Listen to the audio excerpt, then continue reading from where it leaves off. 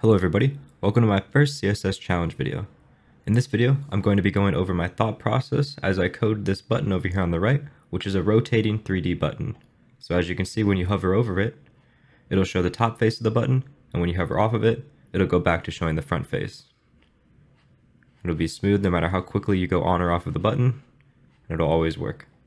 So if you guys do enjoy this video, please let me know down below in the comments by either leaving a comment or liking this video, because if this video does get enough support, I'd love to make this into a full-time series where you guys leave suggestions for what challenges I should complete, and then I show you guys me completing these challenges and how I think about it and how I go through it.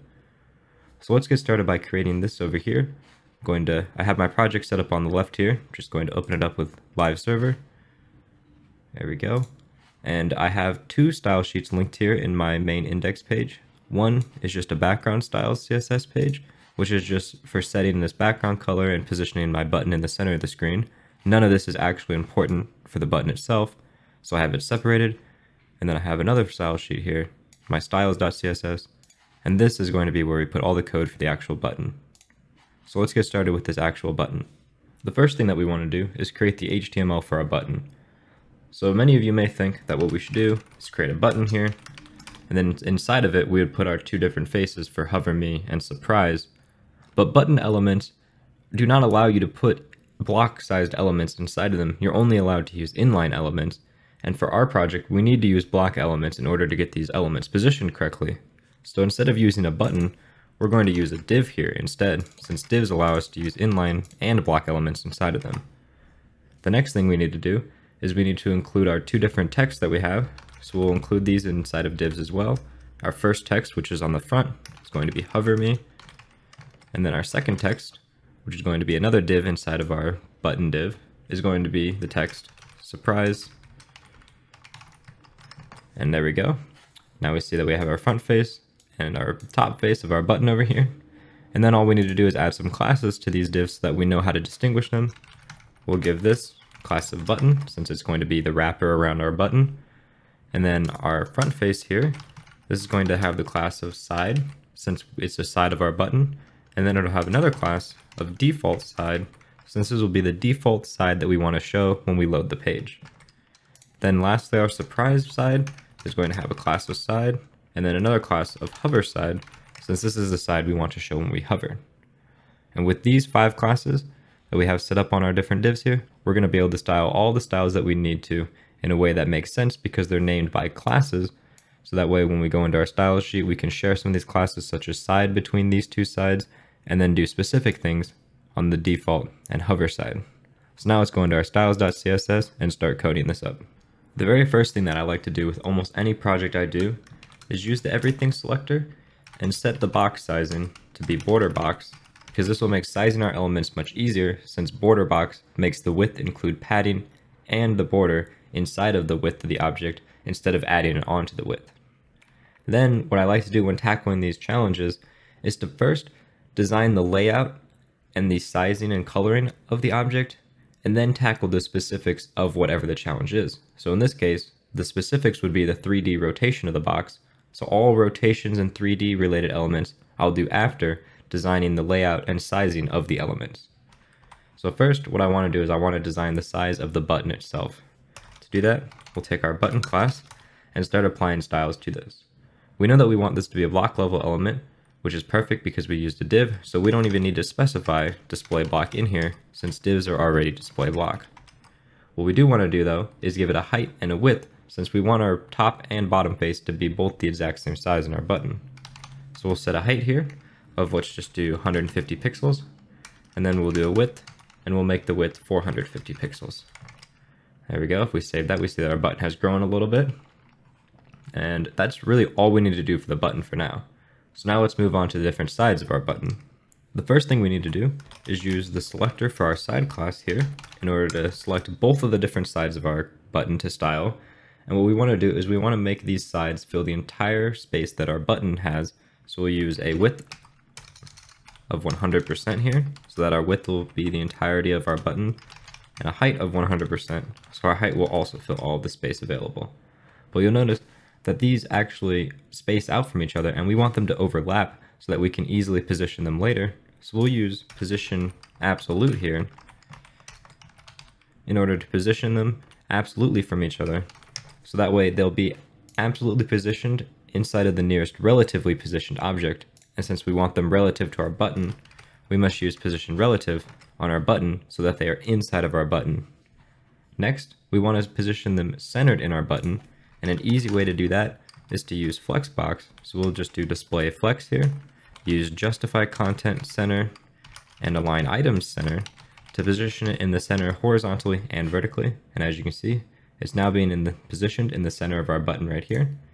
And the next thing we need to do is increase our font size a little bit since it's very small. So we'll change our font size here to be 4 EM, and we'll change our font weight here to be bold.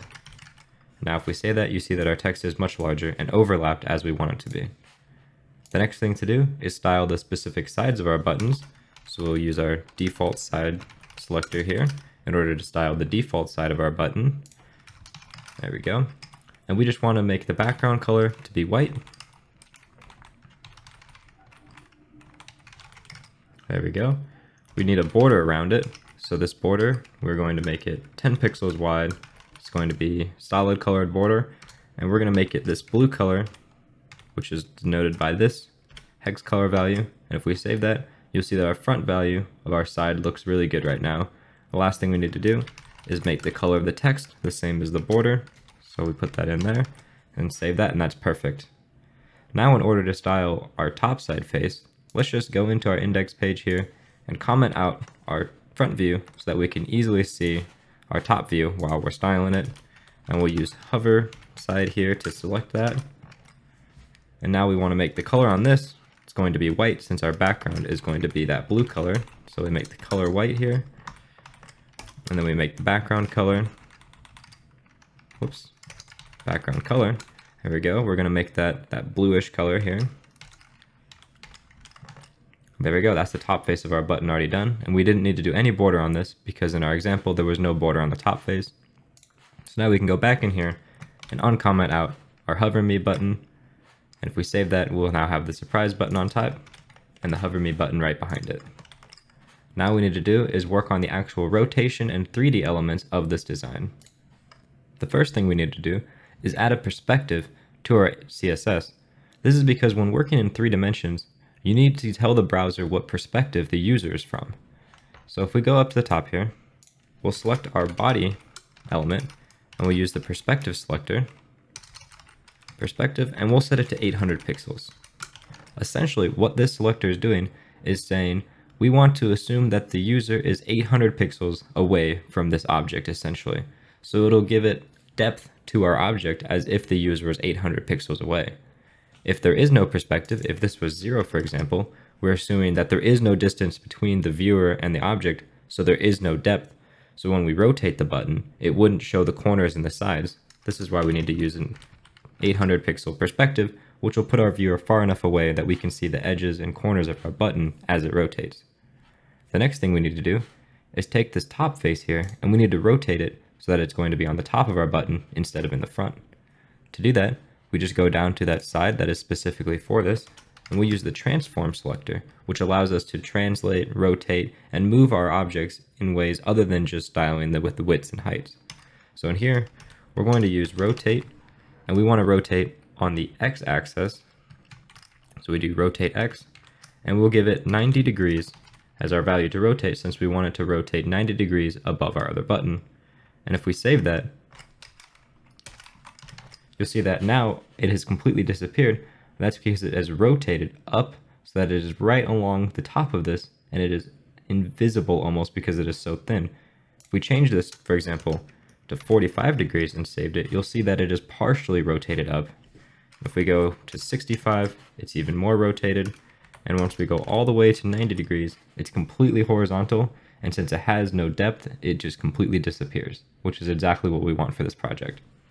The next thing that we need to do is we need to go to our button class in order to style our rotation for when we hover over the button, because right now hovering over it does absolutely nothing. So let's go to our button here.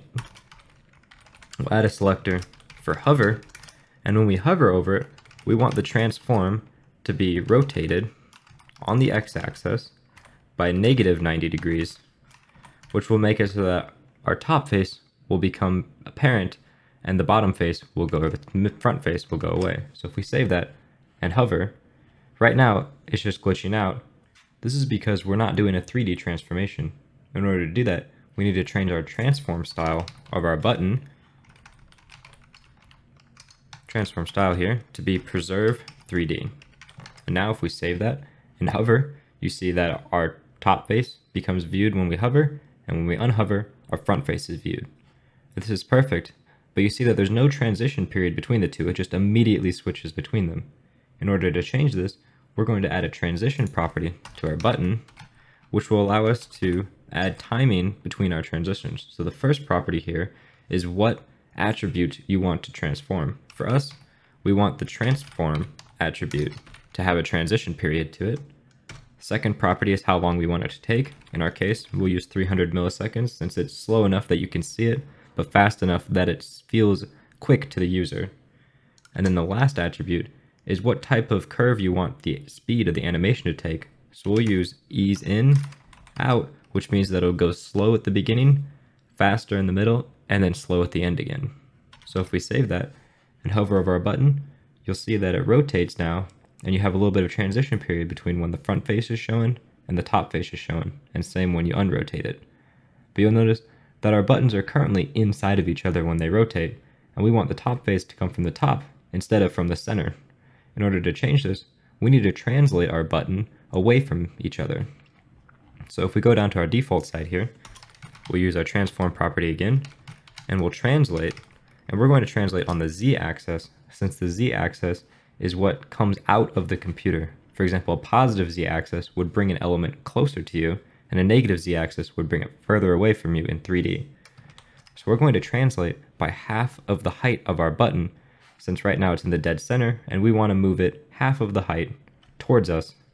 So we'll just use 75 pixels here to bring the button 75 pixels closer to us. Now if we save that, you'll see the button has gotten a little closer, a little blurrier, and you see that it is right on the bottom of our surprise element, which is exactly what we want, but we also need to translate this surprise element here. So we'll just go down here, in our transform property, we can just add another translate here, translate on the z-axis, and we'll again do 75 pixels. Save that, and now you'll see that our top face is actually coming from the top of our button. This is exactly what we want, but you may be a bit confused why we translated on the z-axis for both of them, because if we translate on the z for the hover side, shouldn't that bring it closer to us instead of bringing it higher up? And this is because when we rotated the object on the x-axis, it actually rotated the entire axis of the element, so instead of the z-axis pointing towards the screen, it's actually pointing up and down. If this is a bit confusing, it'll become more apparent because we're going to do a similar transformation on the button element in a little bit here. One thing I want you guys to notice though, is if we remove the background color of our hover side for now, and hover, you'll see that we can see our front face from behind, which we don't want to happen. What we want to use is a property called back face visibility. So we set this here, back face visibility, and we want to set this to hidden so that the back faces of our elements will be hidden. So now if we hover over our button, you see that as soon as we are able to view the back of the button, it completely disappears, which is exactly what we want. Now we can add that background color back in, save it, and our button will work as before. One thing you may notice though, is when we translated the button closer to us, it got a little bit blurry, the text kind of got blurred, and we want to remove that. So what we're going to do is translate the actual button element itself back 75 pixels again to essentially remove the blur from bringing it closer to us. So in our button here, let's do transform, and we're going to translate on the z-axis, and we're going to go negative 75 pixels to bring that button 75 pixels farther away from us. And if we save that, you now see that our text is crisp and our button rotates again, but you'll notice that it doesn't actually rotate the same as before. It now brings the button closer to us when it rotates. As you can see, the top face is larger than the front face. And this is because our transform right here, where we rotate on the x-axis, this translate z now is translating not in the back and forth direction, but in the up and down direction, which is translating our button up and down as opposed to towards us and away from us. In order to fix this, we need to add another translate here, where we're going to translate on the y-axis. And and we want to translate 75 pixels on the y-axis, since when the button is rotated, the y-axis is now facing towards us, and translating 75 pixels on the y-axis will push the button 75 pixels away from us. So if we save that here, and we rotate, we now see that our top face does not get larger when we rotate. And now this is the completely finished button here. It really didn't take very much code to create this, and about 90% of the code here is really just to style the actual text color, background colors, and borders of the button, and only a few of these transform lines are the actual rotation code that we needed to make this button rotate when we hover over it. So hopefully you guys are able to follow along my thought process here, where first I designed the size of our elements with the button here, the size of our side, as well as the position of our text, and then I went about and styled the actual coloring of our element with background colors, borders, and colors, so that way I knew what I was working with color and design before I ended up adding the actual implementation of transforming and rotating these buttons so that it worked with the rotate on hover. So thank you guys very much for watching this video.